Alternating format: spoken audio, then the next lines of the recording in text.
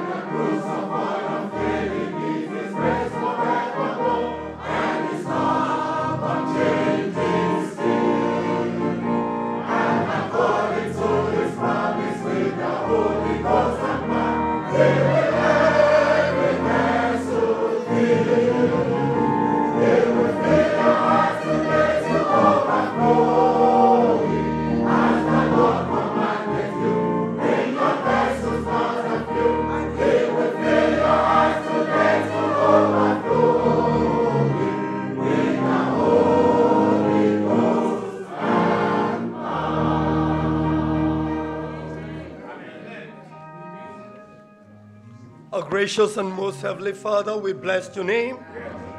Glorious is your holy name. For there is none like you, none can be compared to you. Lord, accept our thanks. Thank you, O Lord God Almighty, for your self-keeping. You've kept us, O Lord, in the midst of, O Lord, adversities, O Lord. We have seen your help. Lord, glory be unto your name. Thank you, O Lord, for the promises of your word. Thank you, O God, for that promises have enabled us to be gathered here today. We are in the land of the living, not because of our powers, not because of our righteousness, but entirely because of your love. Father, accept our thanks. We have come just as we are. Lord, we have come with our earthly vessels. We have come with our lives in mess. But we trust, Lord God, that you can rectify us. Father, it is in this faith we pray to you today, O God, that you fill our vessels. We commit, O Lord God Almighty, your servants, whom you've chosen, O Lord, that you will immerse him with your word, that as he speaks the word of life, Lord, the word will come with power. That word, oh Lord, that will break the heart of sin. That word, oh Lord God, that will inspire us. And oh Lord, that word that will make us when we pray, Lord, we will pray through to salvation. We'll pray through to sanctification. We pray through the mighty baptism of the Holy Spirit. Lord, come and do it today. Amen. Lord, we know that in your presence, there is fullness of joy. So if there anyone here that is sick, oh Lord, we come with expectation. to your healing power. Lord, let it be reached, oh God. Even to those, oh God, that might be listening through the internet, oh God. Lord, Father, we pray that you reach them, oh God. Lord, we want to say that today we want to live with joy, that our joy will be full, oh Lord. Lord, come and do it, oh Lord. Father, we know that people are gathered all over the world also in your name. Father, as you're blessing us, we pray that you bless them. Lord, we ask all this in Jesus' name. Again, you're all welcome to the house of God, and we want to also especially welcome those that may be worshiping with us today for the first time. We love you, and God loves you too, and we're happy that you're here. It's our prayer that God will bless you before you go.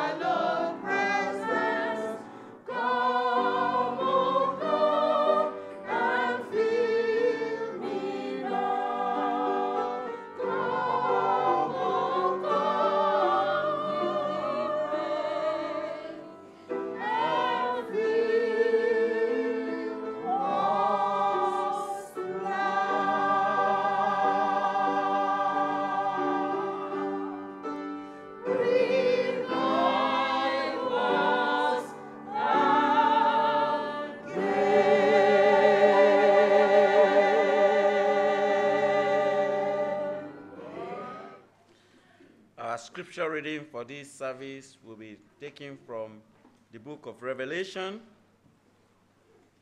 chapter 3, from verse 1 to 3. Revelation chapter 3, verse 1. And unto the angel of the church in Sardis write, This thing saith he that has the seven Spirits of God and the 7 stars. I know thy works, that thou hast a name that thou livest and art dead. 2. Be watchful and strengthen the things which remain, that are ready to die, for I have not found thy work perfect before God. 3. Remember therefore how thou hast received and heard, and hold fast, and repent.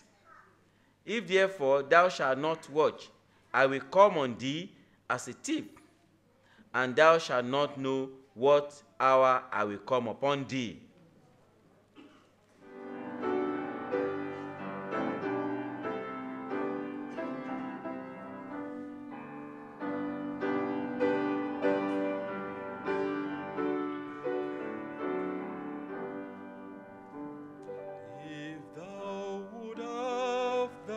Savior from heaven, walk by thy side from the morn till the haven. There is a rule that each day you must follow. Humble thyself to walk with God. Humble thyself, and the Lord will draw near thee. Humble thyself, and his presence shall cheer thee. He will not walk with the proud and the scornful. Humble thyself to walk with God. Just as the Lord in the world's early ages walked and communed with the prophets and sages, he will come now if you meet the condition. Humble thyself to walk with God. Humble thyself, and the Lord will draw near thee. Humble thyself, and his presence shall cheer thee. He will not walk with the proud and the scornful. Humble thyself to walk with God.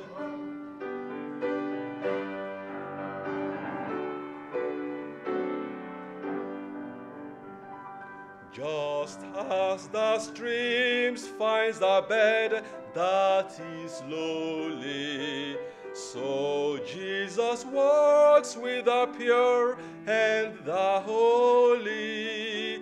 Cast out thy pride, and in heartfelt contrition humble thyself to walk with God. Humble thyself, and the Lord will draw near thee. Humble thyself, and his presence shall cheer thee. He will not walk with the proud and the scornful. Humble thyself to walk with God. Humble thyself, humble thyself, humble thyself to walk with God.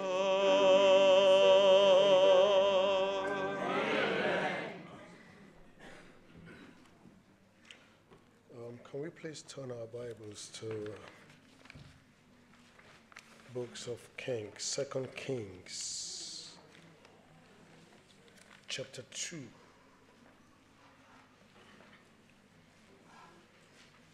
2 Kings, chapter 2, from verse 19 through 23. Verse 19. And the men of the city said unto Elisha, Behold, I pray thee, the situation of this city is pleasant, as the Lord seeth, but the water is not, and the ground barren. And he said, Bring me a new cruse, and put salt therein. And they brought it to him. And he went forth unto the springs of the waters, and cast the salt in there, and said, Thus says the Lord, I have healed these waters. There shall not be from hence any more death or barren land. Amen. So the waters were healed unto this day, according to the saying of Elisha, which he spake. Greetings from the brethren in Birmingham. And I'm happy to be here. The story we've just read is the story of the life of the people of Jericho. If you could remember, Jericho was a very, very big and strong city. And to cast our minds also back, when the children of Israel left Egypt and they were to go to the promised land, the first city they needed to conquer to get into the city was the city of Jericho. Jericho in those days, we're told that their walls were so big that in between two walls lies a building. So the men of the city, the men of Jericho, were so proud of their walls. They were so proud of what they had. We remember a woman called Rahab, the harlot, who once kept the spies that were sent to go and spy into Jericho. She kept them. But this woman was a harlot living by the gates. And this to tell us the kind of city Jericho was at the time. It was a city where sexual perversion was a trade. Jericho. Who could remember Jericho? There is a city of wickedness. It is known as a city of armed robbery. Even when Jesus Christ in his time told us that a man was going from Jerusalem, he was going where? To Jericho. And what happened to him? He was accosted by robbers who stripped him off his load and beat him and left him half dead. That is the city of Jericho. Jericho at that time was a city that is full of accursed things. Remember, there was a man called Achan. When God instructed the children of Israel to go to Jericho and destroy everything, and they must not take anything out of Jericho. But this man Achan, what did he do? He was attracted onto the good things of Jericho, and he took them out. And God was not happy with the children of Israel. And Joshua came to God and said, "Oh God, what have we done?" And God said, "Because you are cursed." I remember what happened to Achan and his family, as it were. So that is what we know about Jericho. But the challenge that is coming before me today, and before all of us, is that No matter how terrible a man or a woman, a boy or a girl, no matter how deep in wickedness, in sin that you might have gone through, there is hope. There is victory. There is success for those who cry. If you can cry and say, God have mercy on me, there is joy for those who cry. Crying for personal restoration. Crying for personal restoration. Before now, where we read, the man of God, Elisha, just received the power of God. The mantle fell on him from Elijah, isn't it? And we're told that some men were mocking him. Some men did not even believe. They said, oh, the spirit of Elijah has fallen upon Elisha. But in the midst of that wickedness, verse 19 says, and the men of the city said unto Elisha, behold, I pray thee, the situation of this city is pleasant. The situation of this city is pleasant. If you look at our situation, it's pleasant. My situation is pleasant. Your situation is beautiful. There's no need for barrenness. Why should there be barrenness? Why should there be sin?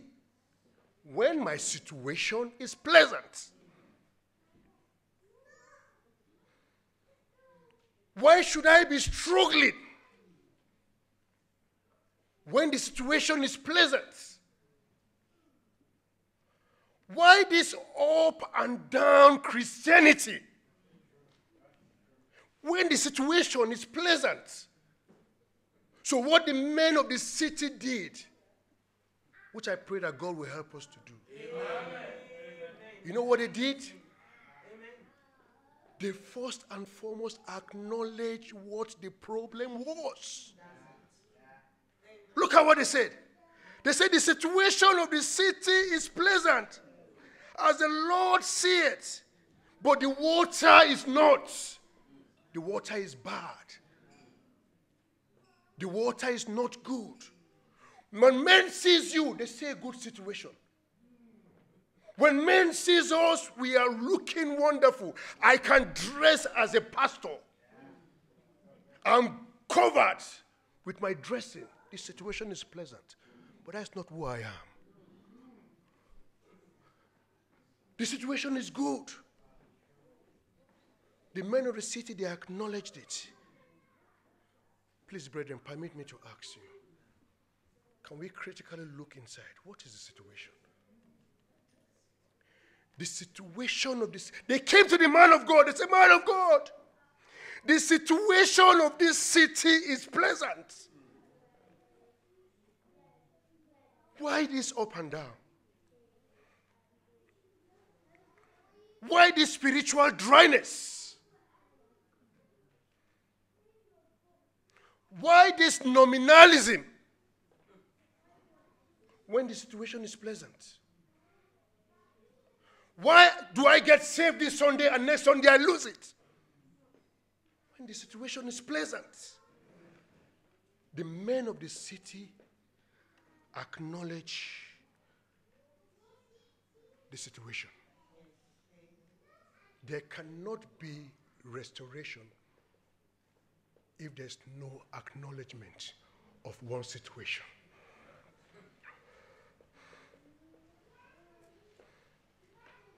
On the outside, we look nice.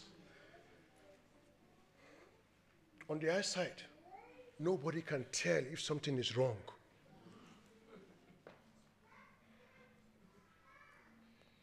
On the outside, we are holy.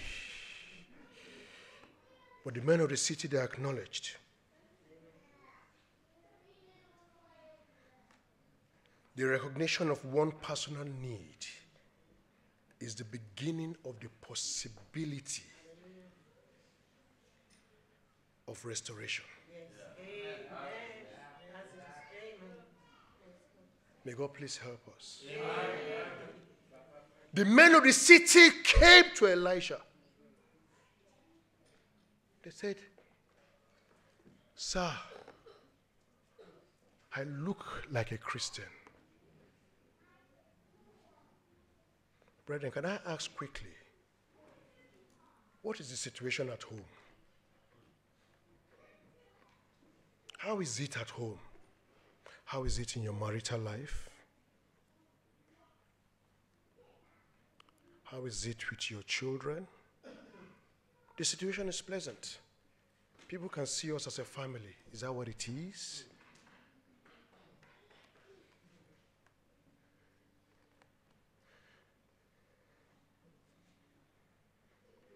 May God please help us. Amen. So the first possibility of restoration is for us to be able to acknowledge where the problem lies. The men of the city, that's what they did. Man of God, as a young man, you look nice on the outside, but down deep within you, you are a captive. As a young lady, you look beautiful on the outside, but down deep within you, you are the prisoner of your conscience. The situation of the city is pleasant. If the trumpet should sound, how many people will make it? When the situation is pleasant. That is my fear. How many will make it? Because it looks so good. We have perfected in wearing our marks, and the situation looks pleasant.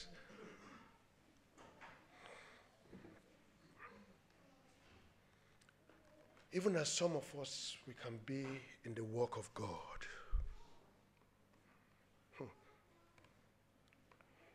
We can be ministers, preaching as I am doing.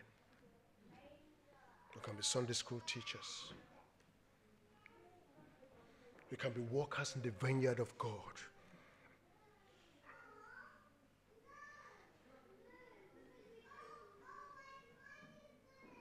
We officiate others, but nobody can officiate us because we are big men.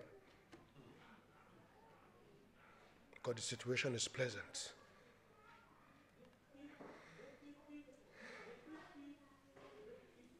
But these men of the city, you know what they did? They cried, "Behold!" May God please help us cry. Amen. When was the last time you cried? Because the situation is pleasant. These days, when choir members sing, nobody is moved. The situation is pleasant. But the men of the city, they acknowledge that. In our lesson this morning, we are told, oh, God bless the teacher. We are told that David, let's quickly look at that.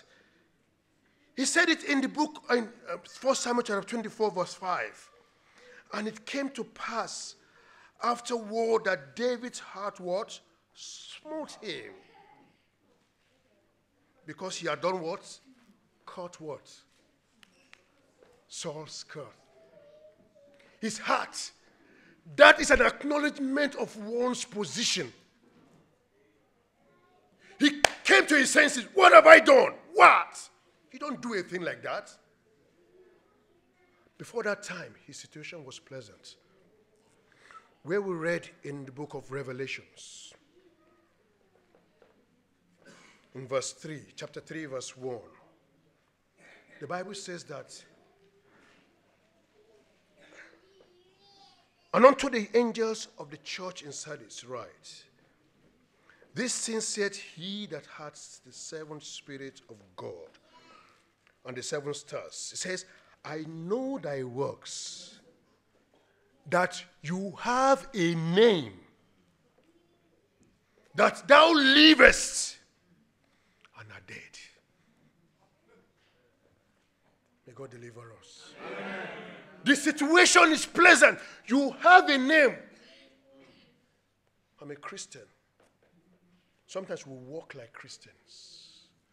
We act like it because the situation is pleasant. But that is not who we are.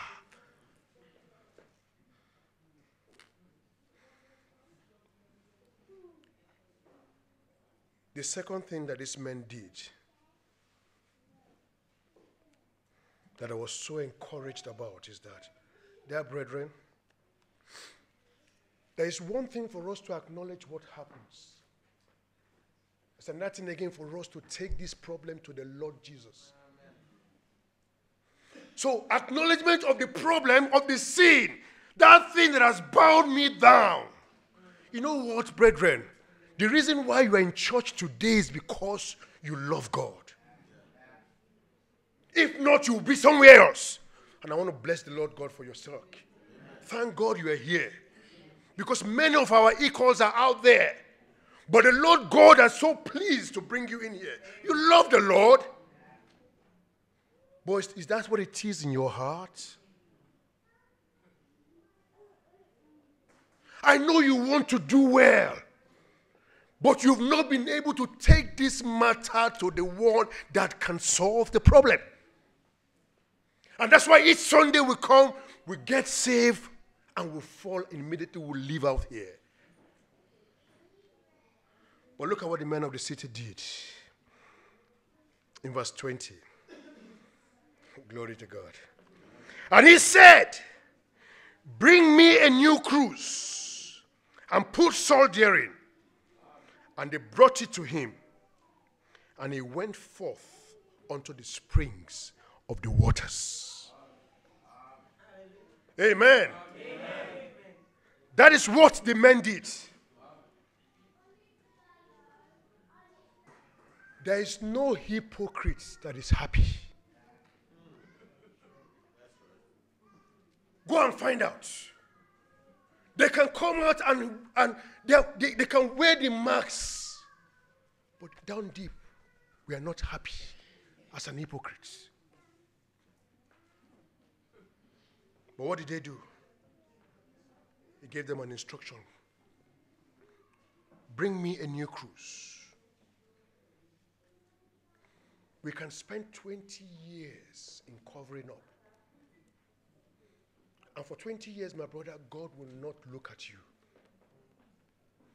We can spend 10 years in hiding who we are. For that 10 years, you are still wasting time. We can be scratching the surface without taking the Lord God to where the problem is. That thing, you know, I know that thing. That is the thing that is stopping you from giving your life completely to Christ. And he said, bring me a new cruse. Bring me a new cruse. Bring me a new cruse. That is what the Lord God is saying. Bring me a new cruse. The man of God brought him a new cruse. And the Bible says that he went forth to the spring of the waters. It is only him that can turn around that situation.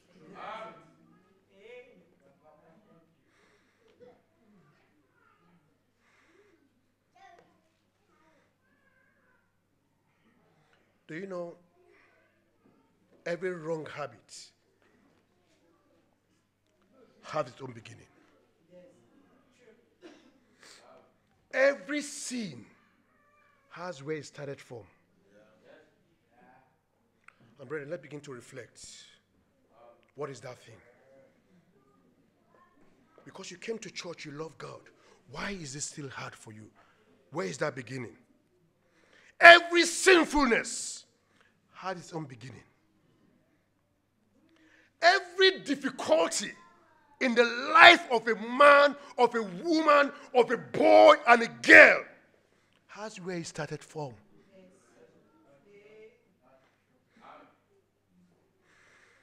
And unless we get to the spring of the waters, we might just be wasting time.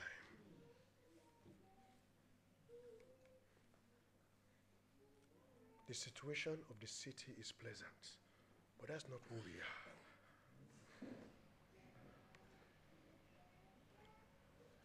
That's not who we are. But the Lord God is saying that, bring me a new cruise. Bring it to me. It will be so wrong for us to live here without taking Jesus to where the problem is.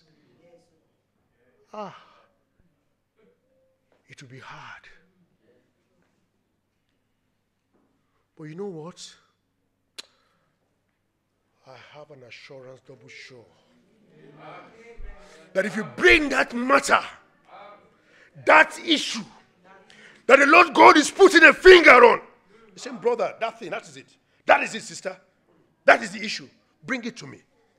Bring it to me. Bring it to me. And you confess it to him. There is victory.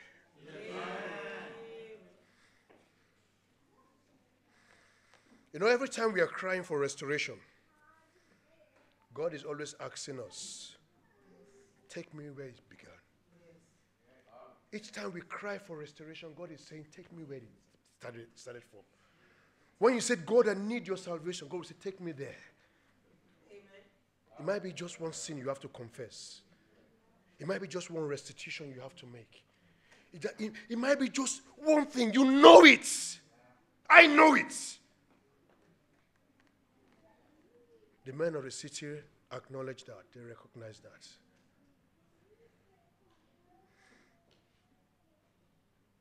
You know, we in this congregation, we are a people that have all the opportunity to be great. As a young man, I know you love God. You are a young man and young woman that have the opportunity to be sound. When the Bible says, "Set a man diligent in all his ways, that he shall stand before kings and not mean men," the Bible knows what he's talking about. God knows what he's talking about. That time you got saved, you made it all. You said, "I'm going all out for you, Lord." But somehow along the line, we drifted away. We have every opportunity to be great. Fathers, our mothers, we've been saved for many years. Is it still the same? The situation is pleasant, as the Lord can see it, but that's not who we are.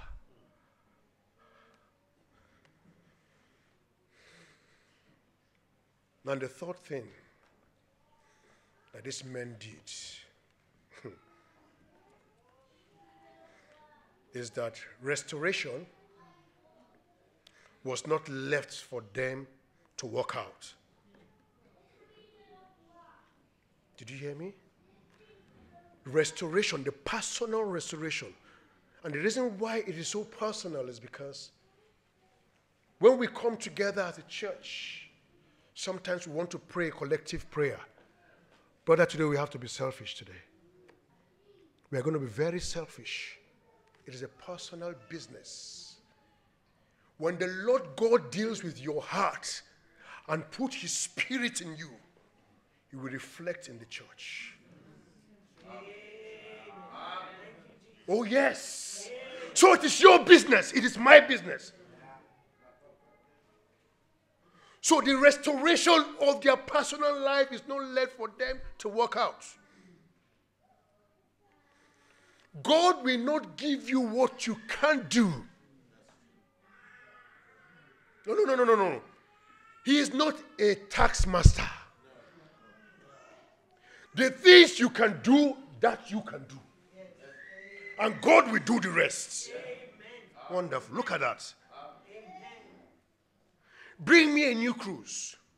You can do it. Take me to the spring of the waters. That you can do.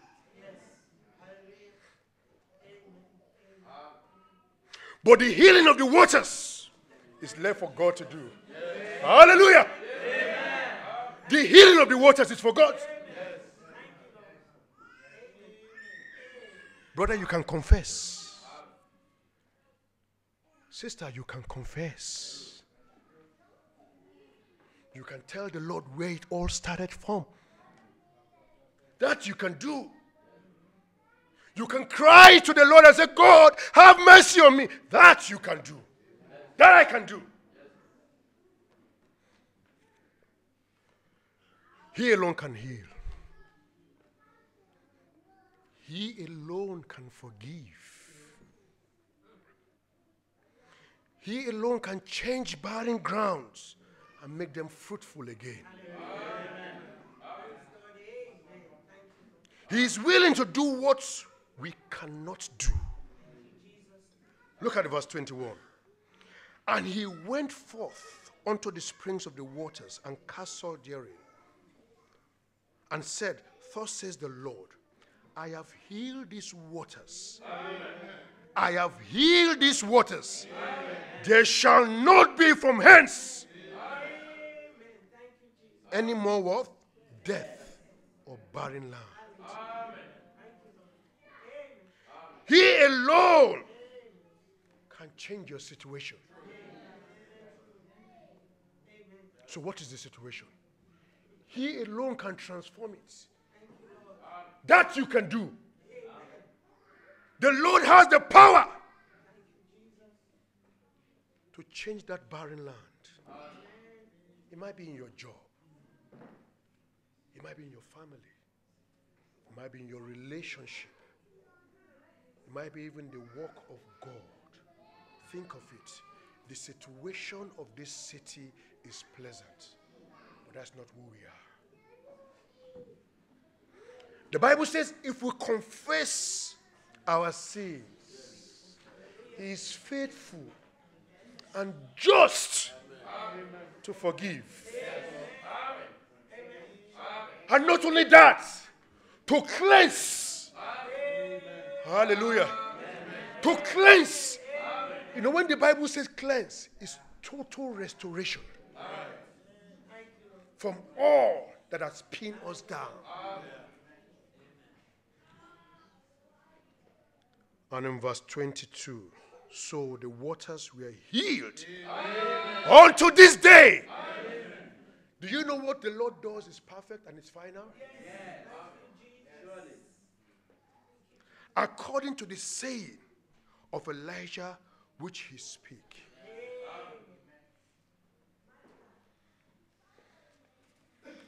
Brethren, I've not come to shout on you. I've not come to talk harshly on you. Do you know what I've come to do? I've come so that we can all both pray together. Yes. The men of the city acknowledge what the situation is. And they took him to the spring of the waters. And he cast the salt therein. Until this day, the men are still standing.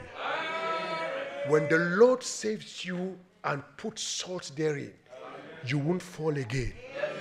Because you have already acknowledged the problem and you took him to there. I want to ask, are you ready to take the Lord Jesus Christ there? Are you ready? Why don't you come to the altar of praise? Or to sing CGS 249.